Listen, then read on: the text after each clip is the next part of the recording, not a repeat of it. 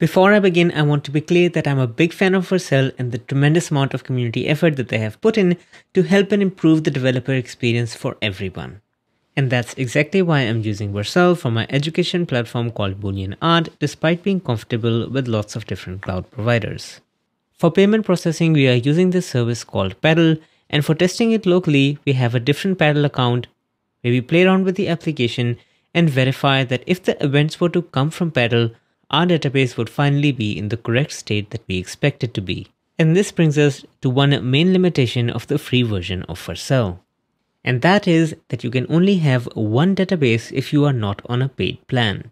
So if you want to test something like this, you would either test in production or have to install Postgres yourself, which isn't hard to do, but it does add to the developer's setup. And while the database is nicely integrated into the dashboard, it is pretty bare bones compared to other database providers. Now, Vercel Postgres is actually done in partnership with Neon.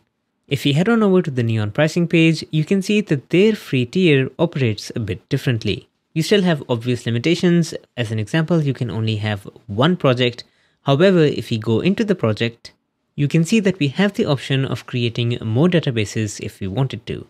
Additionally, there are just more database management tools available. And finally, the big one here is that Neon has this concept of branches, which allows you to make mirror copies of the database at a particular point in time. And this is going to give us a development database, which we can easily replicate whenever we want a closer image of production.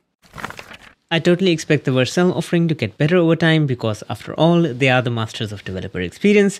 But if you're curious about the different options available for you today, you now have a better understanding.